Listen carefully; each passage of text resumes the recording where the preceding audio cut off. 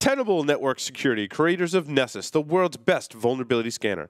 Jumpstart your security program today and evaluate Security Center CV, the continuous monitoring solution. For more information, visit them on the web at tenable.com.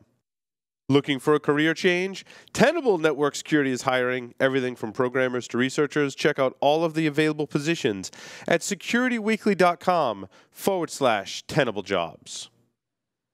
Welcome back, everyone, to Security Weekly. This is the 10-year anniversary show.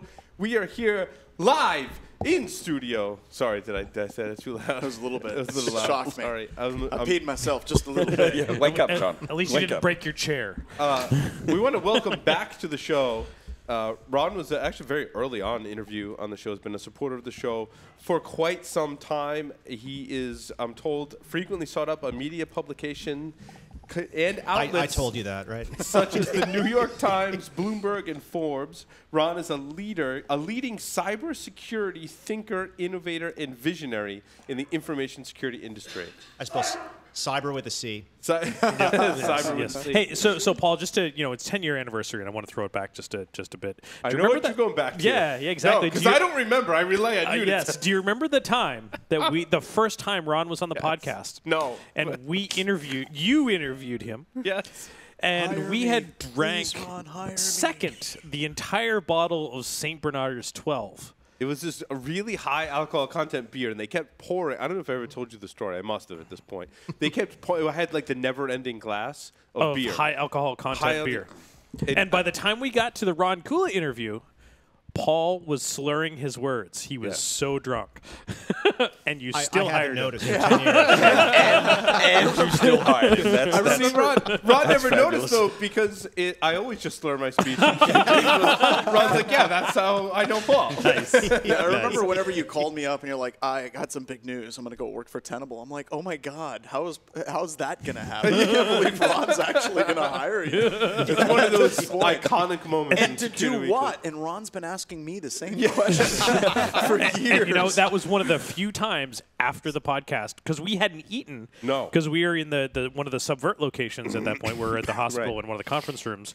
And we went to dinner afterwards. Yeah, big mistake. Big mistake. I tell you. Right, Ron? Some people watching the video. He's quiet because he doesn't remember it. He's just like, We have in studio with us also very, very special person to the show.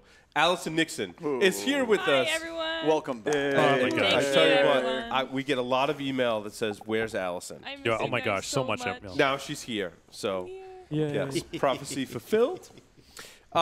So, Ron, how you doing today? Good. I'm here to interview you. Happy 10-year anniversary. Thank you. wow. Let me just Some roll people back. have turned the tables. Oh, It's totally dear. fine. It's totally fine. So, Ron, I guess I'm going to start out. I'll start with the easy question. What's your favorite part about being the CEO of Tenable? Oh, my gosh. We're actually making a difference, I think. We help people identify, what's wrong on their network, and most of them actually try to fix things, right? And they have a good job what's going on, and it's a good thing. The issue is that the networks keep changing, right? Every time people get a handle on it, there's something new, right? There's cloud, there's mobile, there's things like that. But I actually do think we're helping people. Mm-hmm. What's changed most about vulnerability management in the past 10 years? Oh, my goodness. It's a weapon system now.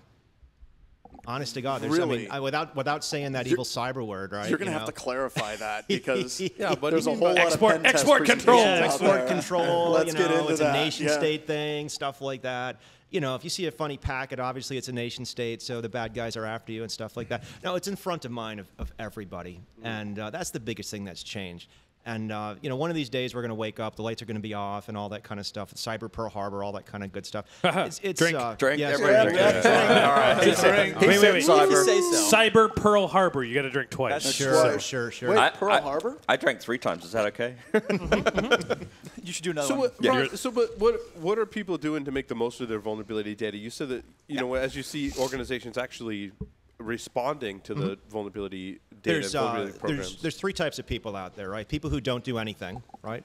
People who just count vulnerabilities and then don't do anything with it, and then people who actually try to measure their risk and do something about it, make it better, right? I always talk about Fitbit for security, right? If you have Fitbit, It doesn't shock you if you eat too much. It doesn't inject you to make you sleep better. But if you measure everything, you can get better or see how worse you're getting, looking around the table. But the point is that a lot of people. Hey, What are you saying? I'm not healthy? Is that what you're saying? I'm thinking my Fitbit's not working. But, hey, I resemble that remark. I'm in shape.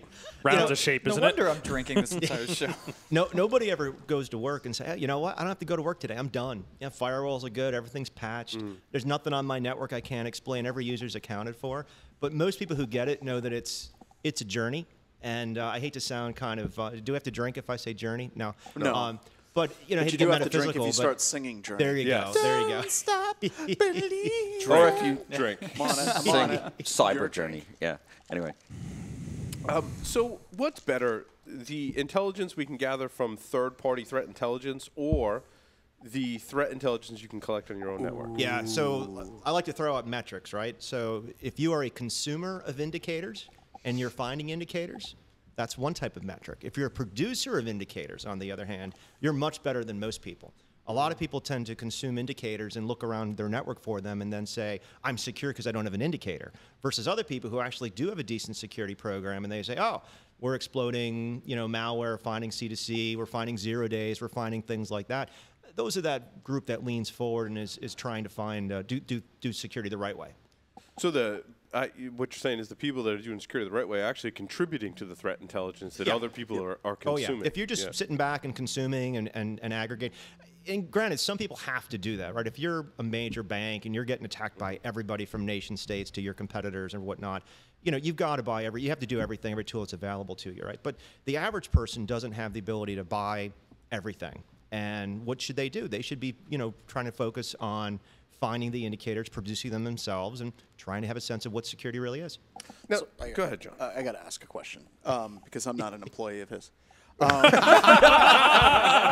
So if we go back a number of years ago, there was a time when you and I were hanging out, and we were like fly fishing, and I think your son was throwing rocks in the pond while we were fishing. I thought it was the strip clubs in Vegas you were going to go. No, that's a different time. It's a different We're time, not going to different that one.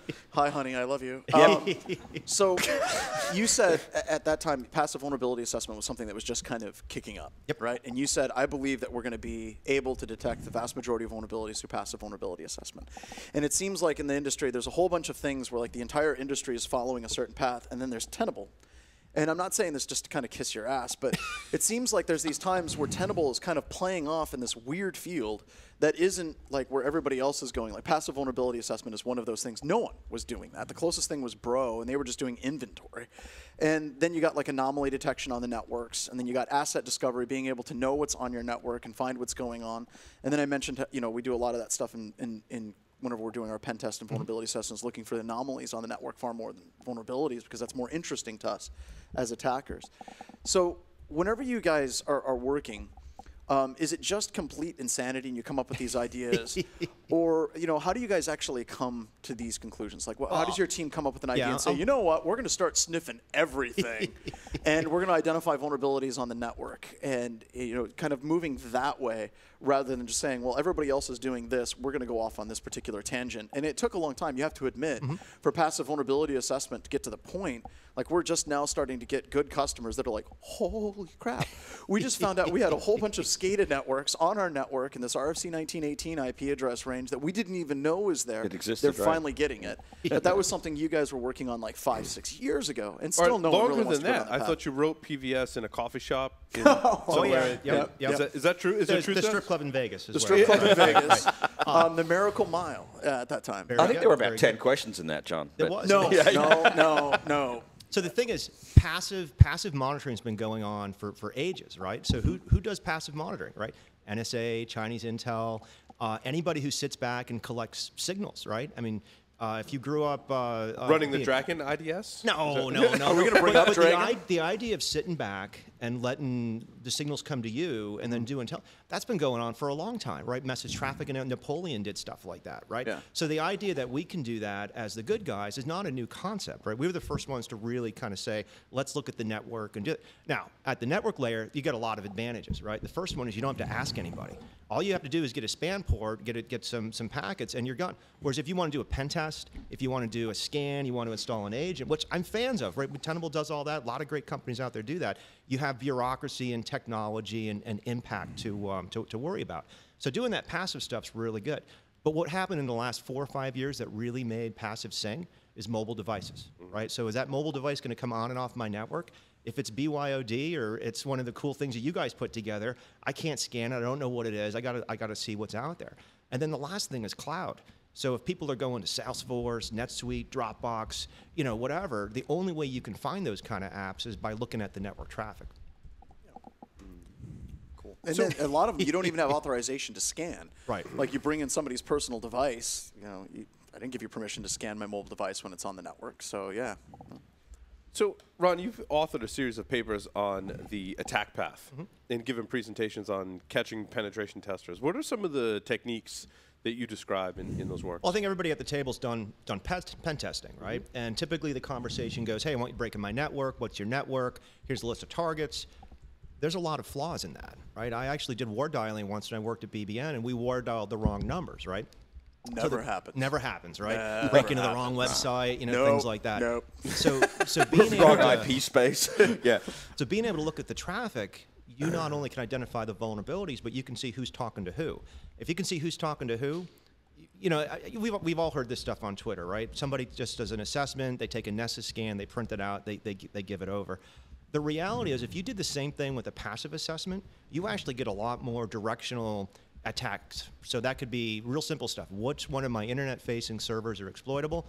What one of my clients that are browsing are exploitable? Those two things right there, you typically can't get from a pen test without really breaking in and figuring out those attack paths. And if you want to do it at scale, 10,000 computers, 100,000 computers, that's passive is all about that. So I get asked this question a lot, Ron. I'm curious to your answer. Where's your suit? No? Yeah. in the sea of vulnerability and log data, how do I know which vulnerabilities and log entries are the ones that matter? The ones that are red. The highest secret, CVSS score, right? The ones that are highest over this severity. number, 4.2. So I ask a lot of people a lot of different questions, right? And one of the questions I really like to ask, I blogged about, right, is have you ever found a virus, a malware with Nessus? And the reactions I get from people is really, really interesting, right? Because if you're doing a vulnerability assessment or a penetration test or an audit, you want to audit 100% of the software that's there, whether it came from a vendor, whether it came from Al-Qaeda, whether it came from somebody who compiled an open source. You need 100%, right? So it changes the mindset. So when people start looking at what's a vulnerability and what's a log of interest, it gets really, really subjective pretty quick. Another thing I like to ask them is when they have a SIM, how much bureaucracy, how much level of effort, right? It takes physics to move packets, run agents, set the firewall rules up, store them, make sure the databases are running and stuff like that. And even on a day when it all works, are you covering 100% of your network? A lot of times when you get 1 or 2 pay grades above the person who bought the SIM or is running the SOC, you run into things like, well, we're only really, at the end of the day, we're only looking at firewall and network IDS logs. We're not looking at agents, right? And that's the kind of stuff that really freaks people out at the high level. They say, hey, I spent $2 million on this log management solution. I'm protected. I'm secure because I spent money. So a lot of times when you get back to when do I find the attacks, well, are you even looking for them in the first place? That's really where I push back on. And it's interesting because a lot of organizations, whenever they talk about their SIM, like if you go in and you talk to the Security Operations Center, many times they like to brag about how much data they're collecting. They're like, well, we're collecting half a terabyte a day or a terabyte a day. It's like, well, what does, that doesn't. That's not even wrong. Like you don't even know what that means. So one of the things that's interesting is you started talking about threat intelligence and things of that nature, and was at that CISO forum that we were talking about. And we brought up threat intelligence, and one of the CISOs said, no one can sell me an intelligence product. Only a human being can provide intelligence. The only thing you can do is giving me meaningful data which I can make intelligent decisions with. And I think that's what's fundamentally missing, because a lot of things, they base it on, log everything and let ArcSight sort it out. and they'll just do it for you. But that's not intelligence. So how do you actually make that transition from a tremendous amount of data that organizations collect to actually making an actionable level data that they can make intelligent decisions based on? So if I say, I'm going to say another C word, and we can all just get our cups. Oh, I got it. I got it. Everybody prepare. Compliance. Yeah. All right. So the way I tell the That story. was very tasty. Tasty compliance. The way I tell the story. What if we got all I love the taste of compliance in the morning. What if we got all the penetration testers in the world that goes, hey guys and ladies, let's write down how we break in and what we should do, right? What if we got all the incident response people together and said, all right, all these incident response, what should we do to protect things, right? Well, if you look at PCI, if you look at the SANS, now CIS controls, if you look at the NIST cybersecurity framework, that's what they did. I think some of us have helped out with that, right? So it's not rocket science, right? If you don't know about something, you can't protect something. So you got to do asset management, right? You got to patch and have your configs. You got to have a plan. And we have a whole thing to go through this. It's really your guide for doing things, right? You don't want people making things up as they're going along. I always talk about airplanes, right? You don't want to be taken off on an airplane and say, hey, it's Southwest Flight, 111. Today we're flying out some new wings. You just don't do that. You want to have repeatable and measurable types of things that will save you, and make sure you have 100% of your network covered and monitored and looking for bad guys. It's not the exciting thing, but that's the problem. The industry has been looking for the black box, the exciting, sexy thing to plug in and be secure. But how do you We're never going to do it. How do you make that transition as a vendor where you have customers that are like, well, we want you to do is sell us the easy button, and we just click this easy button and things work. And you can't sell them that. It's exactly like you said. You can't. The only thing you can do is give them data. They have to take it to that next step. The way we get there as an industry is we don't speak to the CSO anymore, right? We speak to the CFO. We speak to the CEO. And the cool thing that's going on right now is because of Ashley Madison, because of Edward Snowden, because of Sony, because of all the different things going on, it's a boardroom level conversation, right? And as a vendor, I will tell you that people are really worried about this. They're investing in it. I've seen companies actually do their first enterprise-wide vulnerability scan, even though it's 2015. Mm-hmm. And we need to drag people in here, right? At the same time, there's still people vulnerable to Heartbleed. So we need to all work together and move that forward. We can drink to that. Did I really say we have to all work together? You said happily. As soon as you keep synergizing or leveraging, we're just in trouble. Yeah, synergy, No, leverage. wait, it's not just me that drinks a lot during the Ron Gula interview. Yeah. Yes. So one of the gaps that's missing. I'll let you get in there in a minute, though. Mine's completely off topic, but that's fine. But that's okay. But I think that John was trying to get to, and something that we struggle a lot with in Black Hills, and we try to get to is how do we amp up the human intelligence side, right? Because there's so many appliance solutions, there's so much data analytics out there, there's so much availability of good information that it's just not being adequately used. And so how do we, in our various organizations, large and small, actually amp up the human intelligence side and enable the in many times really motivated humans to do the right thing and channel that information in the right way? So there's a couple comments there. So one, if you go back to that Fitbit analogy, your goal isn't to patch everything and have the right firewall rules for one day. Your goal is to change behavior, right? And if you can get the culture to change, to understand that plugging in a box, adding a user, using shadow IT is bad for if it's bad for you, because your organization might be all well and good to do that. The idea is to change that culture, right?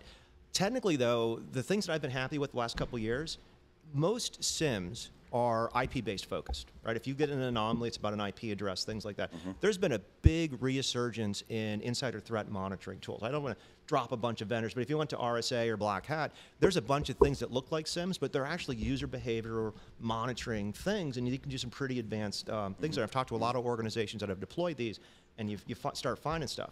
The problem is you start finding things like, hey, Larry, let's see, you printed a lot yesterday. You've never printed a lot before, and we also saw that you went to the hot job site or something like that, right? I haven't looked for a job in like 20 years. Where do people go to look for jobs? I don't know. Resumes and $100 bills. Yeah, right? there you go.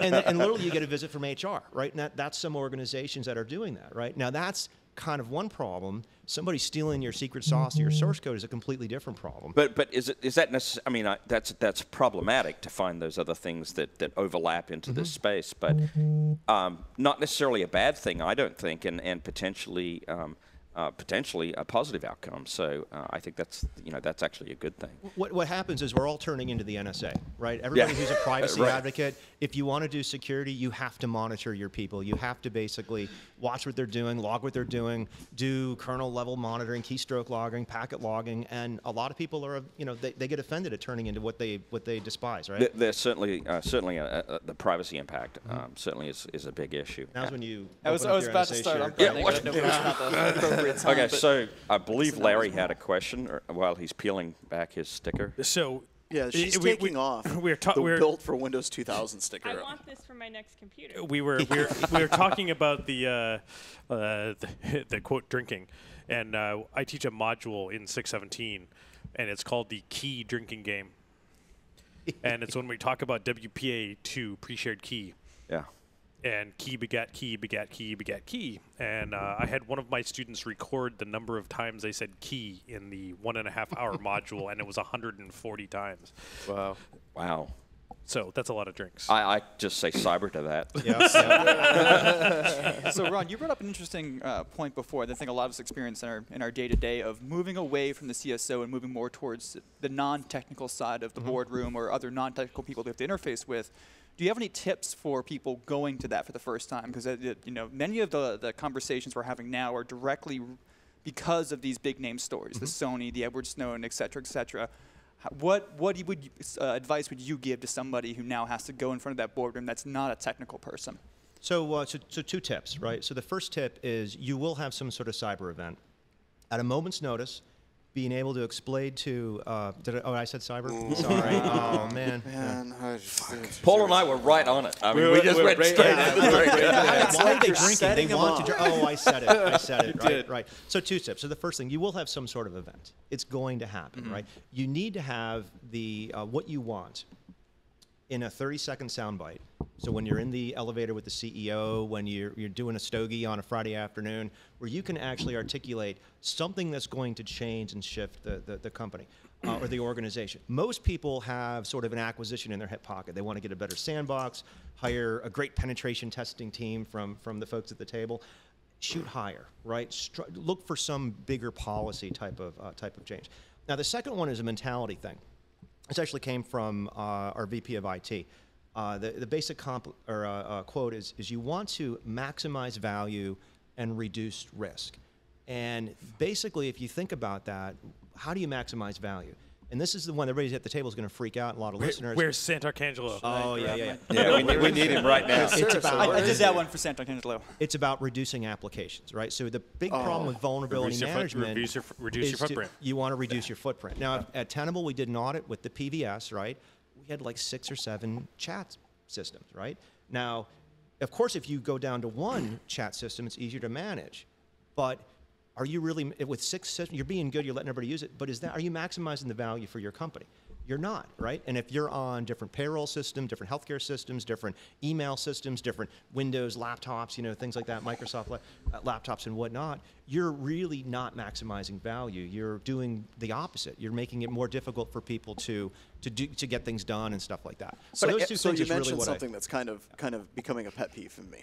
Is you talk about software, and I consider it to be like a snowball of crap. Every year it goes by, you collect more software and more software and more software. And your attackable footprint is much larger every single year than it was the previous year because you're refusing to get rid of software and kind of shed it. But it's a bigger issue than that. Like, we tie it into vulnerability assessments. And one of the things that's interesting to me is I sit back and I watch all of the pen tests that the testers are doing at BHIS, and I'm noticing a very disturbing trend. And that's a fact of, what is it for PCI for the CV scores that you have to address? It's like 4.2. CVSS is like... It's 4.7 or 4.2, 4.5 and above. Those are the ones you got to take care of. Right. And meanwhile, every single year, those lower levels that are below that threshold and below are just getting ignored. And every year, they just keep getting bigger, bigger, and bigger, and bigger. And by and large, we're actually breaking into a large number of organizations through those lower level vulnerabilities because they've been ignored for so very long. And a lot of times, they're just informational. Like directory indexing is one of our all-time favorites. I mean, that's the easiest one that people can look at. John did a happy dance when I showed him in Nessus how you can change the severity of a particular plugin. Yeah, because I actually went into our Nessus instance and I changed the severity to be critical. So every one of my testers now, when they see that, they're like, oh, God, that's critical. I got to look at at that. And you're getting in again and again and again. If you have informational identifying a telnet server by its banner, you look at that banner and then you figure out what the default password is, and you can actually try to break into it and things like that. And it's not just software, but look at an organization that's been going for 10 years and ignoring anything that's medium and lower. Just look at this massive number of vulnerabilities that continues to swell. Do you think that there would be a place to say, look, your low-level vulnerabilities is now 10 times what it was when we started scanning.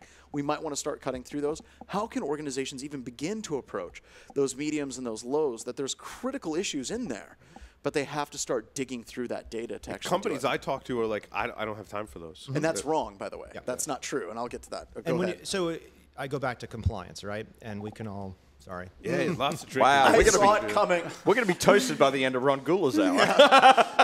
Welcome to the club. The question is, what are you trying to protect, right? So if you've got an open telnet server, it's behind 5 firewalls. The only people who are doing admin on it are inside that network connecting to it. That might be acceptable risk. Until they get phished.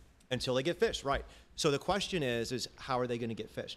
What is the biggest risk to your network? So this goes back to the attack path. It goes back to your defenses. You need to audit your targets and your defenses simultaneously. Too many people focus on just the vulnerabilities. And then you get into these conversations of, well, let me patch all the red, or, you know what, there's a bunch of mediums there and stuff like that. I would go, I've always wanted to do this with Nessus, is that start predicting vulnerabilities. Well, based on the past 5 years of releases from Microsoft, even if you're fully patched, you still got all this other stuff to worry about, right? Yeah. Most people don't realize that, right? Or So even looking at a system that has a ridiculous number of mediums and saying, this one is a statistical anomaly.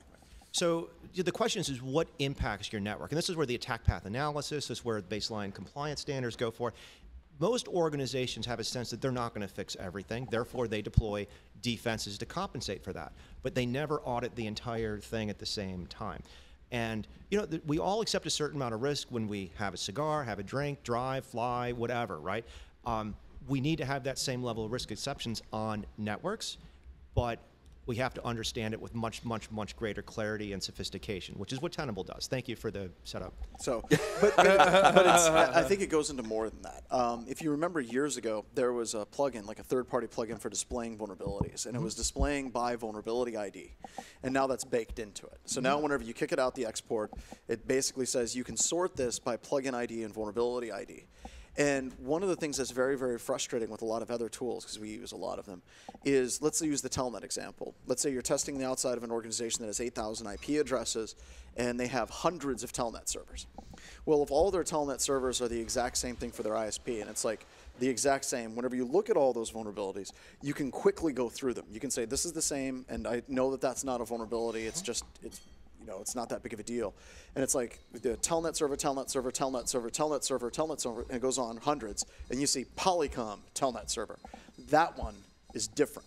You're like, that's fundamentally different than any of the other ones. And usually those discrepancies and that texture is where you find your vulnerabilities. Same thing with directory indexing, robots.txt, anything.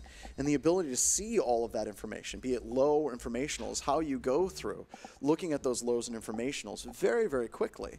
And that's one of the things that we use constantly. And that's why we can go through thousands of vulnerabilities very, very quickly instead of going by each individual IP address, sorting by vulnerability. And I think that that's all about giving data to people so they can make intelligent decisions about what's in front of them, rather than telling them what and to John, do. that's some of my favorite things to do on a pen test. Oh, is hit the highs, go figure. Yeah. Or more importantly, hit the criticals, look at the highs, and then go to informational and low and work your way up. Yep.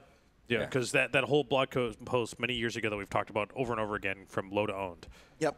You don't know how many Chris Gates. times that low to owned works for me. So low to own is absolutely a reality, and it's something that you should do. But then what you end up is, in your vulnerability scan or your pen test becomes in charge of what you should be patching and doing. You really should have a different patching policy at that point, because if you're going to put Tenable in charge of that, maybe we missed something, right? I mean, we were one of the best in the industry, but That's not how you should manage your network. But that's just it, though. A lot of times they would like to say, well, let's say I get in through some kind of vulnerability. Well, you use directory indexing or a telnet server or whatever. You get in through that, right?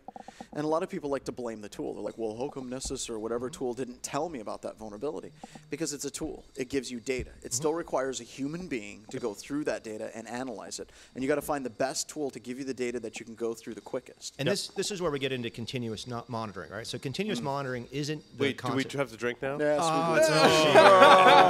We'll drink anyway. And John, I've got a great follow-up question to some of your stuff. So a lot of times where I talk about this, I say, well, are you worried about going to the cloud? And a lot of people say, oh, you know, if I put my data, you know, whatever cloud vendor you want, Salesforce, Amazon, you know, things like that. People are like, well, I lose the data. It's actually a lot more secure up there because if you're going with a cloud provider that does one thing, they do email, they do SQL, they do DNS hosting. All they have to do, they're sitting there running thousands and thousands of binds, right? Thousands and thousands of Apaches or whatever. If there's a vulnerability, if something's behaving odd, they're going to see that, right? It's a lot easier to see. But when you go back to your network and you're running, you know, Exchange and MySQL and this Jive thing and the Cisco, it's very difficult to see anomalies and stuff like that. I disagree. And the reason why I disagree... I agree. I think cloud, as Ron describes it, more secure. There's two different ways to look at it. Tenable employee. So if you're using Despite cloud, that, I still if agree. you're using like Google Shut up, Apps, Paul. absolutely, I agree 110%. If you're using Salesforce, absolutely, I agree with that 110%. But then people confuse that With and like they say Amazon and stuff. Amazon. Yeah, no, I so agree. I'm going to go to the marketplace it's and I'm going to get an Elasticsearch 0.3.2 instance. What's and the I'm going to Chris not Hoff? update it. Well, it's the difference- He's got all the different cloud. I apologize. It's the for difference that. between infrastructure as service versus software as a service. Yeah, and I think that's the Yeah, key. yeah, yeah. That's the But key. still, the Amazon pays attention to the hypervisor. They make sure that stuff is locked down. Absolutely. I mean, but Ron's point is salient in the software as a service space because that is true that they are focused on that particular mission that's at that particular app layer. And yes, they're going to see that at scale. So I have a couple customers in the federal government who run like 100 Exchange servers, and they run those things tight. And if one of them gets hacked, they're going to find it based on the anomalies compared to the other Exchange servers, right? Now, of course, you're waiting to get hacked at that point and whatnot. But if you have one Exchange server, you can look for anomalies all day. Your usage is going to drive anomalies. You're never going to see an attack based on anomaly detection. Yeah, yeah. So my question, Ron, along this topic is, as organizations move to the cloud and software as a service, if you look at, I mean, if you're any startup today, you're not going to have any IT infrastructure locally, right? It's all going to be in the cloud. It's all going to be software as a service. How will that change IT security as we know it today? So that's a great question, right? And it basically, there's tools out there today to audit that stuff. It doesn't absolve the responsibility to have somebody think about their data, right? So if you have Salesforce, if you have NetSuite, if you have Amazon, you know, two of those are software as a service. One of them is infrastructure as a service. So you need to approach the infrastructure as a service, folks, the same way you approach IT. Scan it, log it, audit it, and do that. When you go to a Salesforce or a NetSuite, you don't do a web app scan of Salesforce.com, right? But you still can. Unless they have a bug bounty, but that's a different thing. Yeah. Right. But you can absolutely audit its config. You can absolutely gather logs. You can absolutely audit who's on there, look for usage, and there's lots of solutions in that space. Tenable's been doing a lot of work there. So you do the same things, it's just in a different environment, right? Absolutely. I stole that from Matt Alderman, and I were having that the conversation. the best conversation or compliment I think somebody ever gave Nessus is they were looking at the audits. It's like, wow, the audits for Salesforce are the same process and easy as my audits for FireEye, Cisco, and Linux. I'm like, why would they be different? You know? They think somehow it's going to, like, you're going to have to slauter a different chicken and a different dance. Absolutely. You know? Well, I mean, technically you do, but Yeah, true. that's because Ron's got stock in the chicken industry. But I think the point is, I think that it's a better mechanism for security because I don't have to necessarily, I can't audit the lower layers. I trust that Salesforce is going to take care of that, and it's in their best interest to do that. So I don't have to worry about that. I can focus more on the application, which is where I think we're lacking today. I mean, how many systems do you guys break into where it's the application's fault that you broke in? Yeah. Well, there was another point that Ron brought home, and that is just because you're leveraging an infrastructure as a service or a software as a service provider, it doesn't absolve you of the responsibility to protect the data that is core to your business. Right. Yeah. And the back on the whole low and medium and exploitation, absolutely, right? And I'd love to say that we got to patch everything, right? That's not going to happen. If you don't design the network, it's not going to work. That's going to be there. But people are somehow stunned that these exploits happen and they're not detected by their SIM or their network IDS, when simple rules like let's do outbound firewall filtering. Hey, all of these computers over here are supposed to speak to this DNS server. When they talk to me on port 53, let's throw up an alert, right? Now, a lot of lean forward customers do that, but most people don't. They don't think about if I'm compromised and whatnot. So that's how I like to approach that question. You need to mitigate those lows and mediums by looking for them to be exploited. Yep. And kind of, moving forward, how do you feel like, Google's Cloud Security Scanner and Inspector are actually going to change things moving forward? Is it really a big change? How is it different from what's actually happening? Because I see a lot of confusion. People are like, well, I don't need something like Nessus because I can just go get this. And I don't think they understand the history and the backlog and the amount of work that goes into a scanner. Absolutely. So how do you feel it changes? Great question, John. I am more than happy to have other people bring approaches to scanning and auditing. You mentioned Google.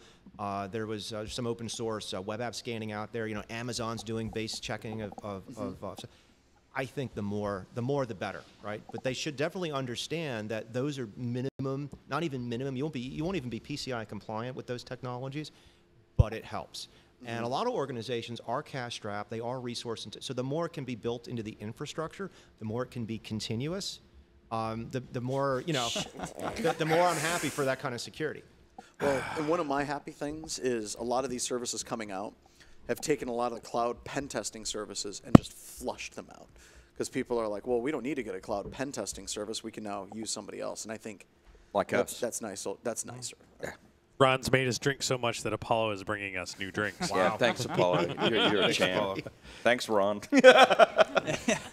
Maybe. Continuous cyber. Yes. Cheers. 2 drinks. Hey, I finished my drink. Oh, my God. Ooh, wow. Delicious. New drink. That's a jump. I am going to die of alcohol poisoning. Thank you so much.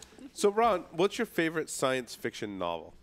Wow. Now, Whoa. I'm not one of these people who say Game of Thrones is science fiction and stuff like that. All but right, the yeah, one, this is more fantasy than science it fiction. is. It actually But happens. he says it's a form of science fiction. But the last book that I read that totally blew me away was Ready Player One. Oh. Yeah, it blew me away. I mean, Did you read that Steven Spielberg is removing all of the references to his movies from the movie that he's making from Ready Player I One? have not heard that. no. Yeah, he did. So what's Just the? yesterday. I So haven't now- read Ready You Player haven't One. I need to Go read read- this. I We'll haven't talk read about it So later. Yeah. have you read the follow-up work? The Armada. quote, the follow-up. Armada? Armada. Have you read Armada? Yes. I just downloaded What'd it you yesterday. think? If Ready Player One's a 10, Armada's an 8. Okay. Yep. Yeah. And still, you didn't like it? an 8 is a solid read.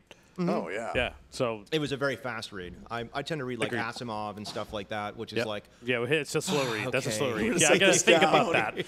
Deep breath. So, favorite science fiction movie recently that you've seen? recently? You love science Wow. fiction movies. You're always telling me about the latest science fiction Have you movie. seen The Martian? I have not seen The Martian. Okay, I haven't seen it, but I read the book. Yes. Did you read the book? No. Oh. Well, last That- time you that- last No time- questions. I Ne- like it.